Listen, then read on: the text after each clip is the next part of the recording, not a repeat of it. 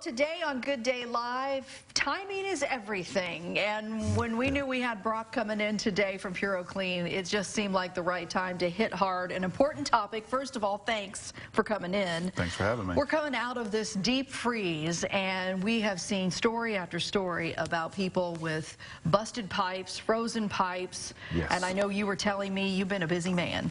Yeah, we've been a little overwhelmed. A lot of frozen pipes over the weekend. Sure. I know everybody was worried about the snow, but the temps were the main concern. Yep. So people are finding out now, stuff starting to thaw out, that they've got some issues with their plumbing. How would someone know that there is an issue? Perhaps they didn't think they had one, and then all of a sudden it's like, wait a minute, there's not very much water pressure here. Or, you know, how do they know? I assume that's the easy way, right? Yeah, so if you notice that your water's not coming out like it normally does, you could have a small leak that has started.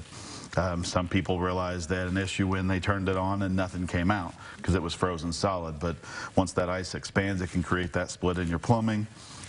With as cold as it was, not everything started leaking right away. Yeah. And it's slowly starting to unthaw, and then that's when the problems are starting to where we're seeing a lot of water everywhere in walls and ceiling cavities especially. And I asked you that is, where do you see it often? Because you don't know if it's under the house in the crawl space, but you were telling me in this kind of cold, it's actually the bathrooms that are upstairs perhaps that are the culprit. So if you don't have insulation in between your first and second floor, that in between cavity and all that wind got in there, and those pipes have frozen. Wow. Those exterior walls, that plumbing has frozen.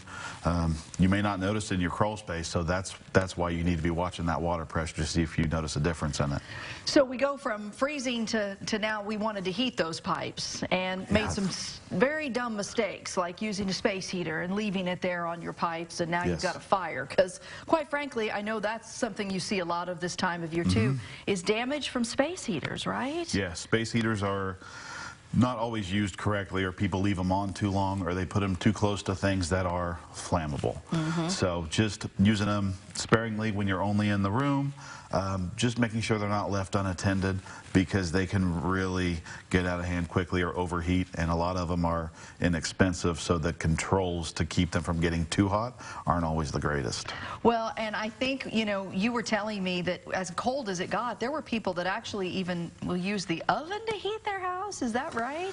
People will turn the oven on and leave the door open. Wow. And it's just constantly in a state of trying to heat up to that 400 or 450, whatever they set it at, and it's never going to get there if the door's left open. So those coils, or even if it's gas, you're just constantly having an open flame or something that's going to ignite something in the bottom of the oven. Well, and I think that sometimes this time of year we don't always think before we do, because when you're cold you just want to get warm, right? I mean, that's the truth of the matter is you're just not thinking about the dangers that are out there. Somebody has a problem, whether it's fire damage, or I know you said right now you guys are overwhelmed and don't even have the equipment at this point to dry people out if you wanted to from water damage. But in the long run, if people want to reach you, what's the best way to do that, Brock? Just call us. Call our main line. It's 812-514-8555. At the very least, we can get out, extract some of that water, remove some of that wet material so it's at least opened up, get the process started, and then here in the next day or two, when equipment becomes available, we'll be able to start that drying process so we don't have to worry about mold.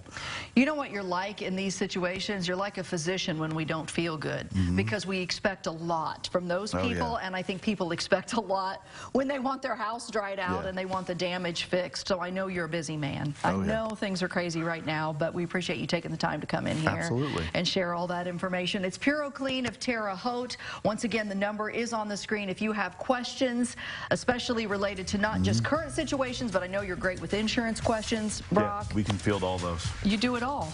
And I appreciate you taking the time to be here with us to answer some of